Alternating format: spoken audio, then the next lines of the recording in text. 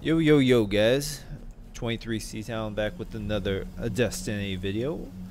Just making another trip over here to the beautiful Lighthouse to see what the trials behold and loot.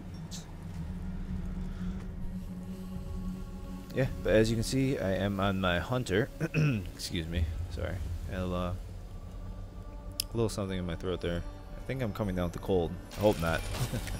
But yeah, let's see what I get. I get a doo-doo's breath. Oh well.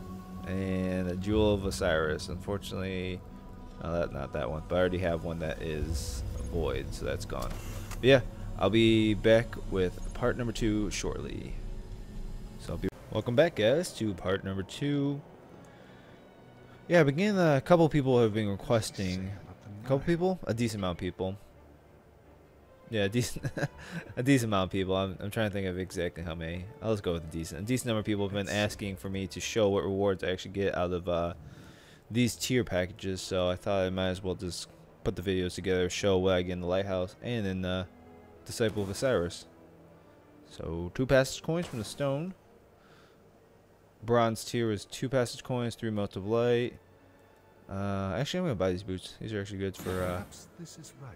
the hunter. A silver tier, 2 passage coins, and etheric light, and the moat. And from the gold tier, another astral horizon. Unfortunately, I already have one, so that'll be getting deleted. But yeah, let's see if actually there's no indicator about the postmaster, so I think I'm all good. So thanks for watching, guys. I'll see you later.